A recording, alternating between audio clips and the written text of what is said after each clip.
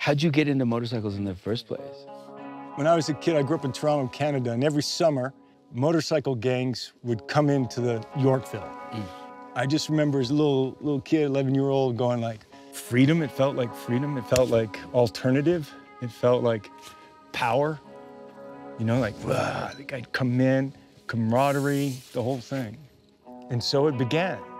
I like that you're like a dude. You know, like you're sitting on the ground, getting filthy, drinking coffee, talking about stuff. Like, it's nice. No, it's to nice. see you on Get the the opportunity to ride, hang out. Cheers. Thank you for doing Cheers this to the episode. mud. Thank you, Mr. Reedus. It's a pleasure to have you, man. Pleasure, man. Thank you for the journey.